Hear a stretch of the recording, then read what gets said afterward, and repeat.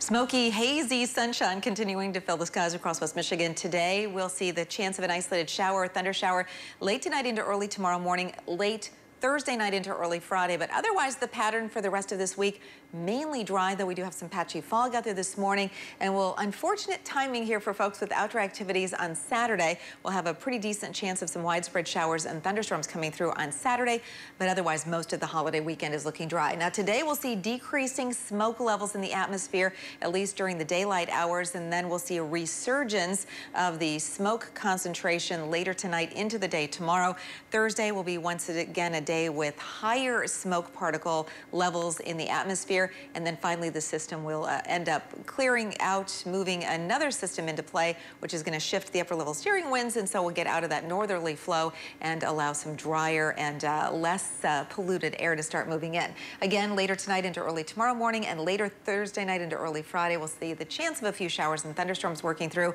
Otherwise, the story building in, especially for early next week with the heat, high temps near 90 degrees by Tuesday, which is the 4th of July.